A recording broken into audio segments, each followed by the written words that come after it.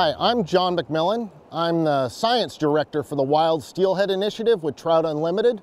And we're out here on the river today, and our goal is to hopefully catch a wild winter steelhead and then kind of go through the different types of tactics we would use to land that steelhead, and then kind of overview the different fish handling practices that we're going to try and implement to ensure that we maximize survival of those fish that we release back into the river today. There it is. When that steelhead pulls on your line and it's swinging across, you want to set that hook as hard as you can to the inside bank. That is, to the side of the bank that you waded out to the river from. Often the fish takes off and swims downstream of you. So one of the things that I think is really important is for you to follow that fish downstream and do your very best to get alongside the fish. That's important. It makes the fish so it's not only fighting the current and the tension of the rod, but it's also pulling all the weight of that big belly of fly line that's downstream from the fish. You want to keep that rod really low and parallel to the bank.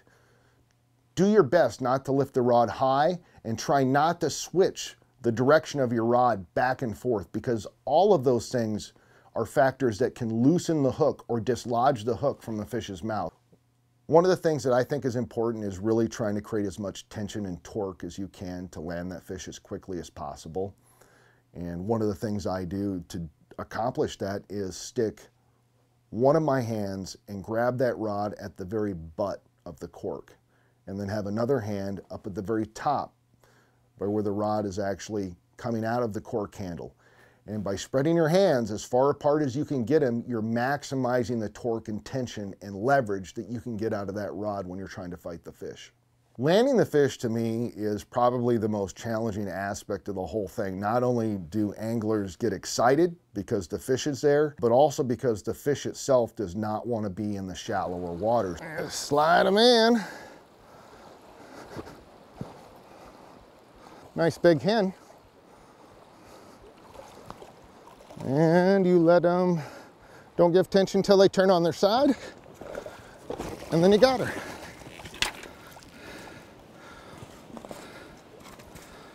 Nice big girl. That's a nice fish. Ideally, I think in most cases, you are fishing with another partner, and that person can go out with a net and land the fish before it gets into the shallow water. That keeps the fish's body weight in the water, doesn't expose it to air, and minimizes the thrashing. We're cradling her here. Notice how we're keeping her whole body weight in the water, and you can see that she's starting to tense. That means she's really ready to go. We're not squeezing on the tail very hard. Notice there's a loose grip, and then we're just gonna let her go. So one reason we had the fish in the water is that the organs in the fish are really sensitive, and so bringing the weight of their body out into something like air, which is what they're not accustomed to and their body's not evolutionarily prepared to deal with for extended periods, that's not good for the fish. So you don't want to squeeze those organs, you don't want to grab onto the tail too hard. Generally, just try and be as gentle as possible, and if the fish wants to go, let it go. There are a number of scientific studies that have examined the effects of catch and release on steelhead. And nearly all those studies have measured what we call direct mortality, which is the number of steelhead or the ratio that died after they were caught and released.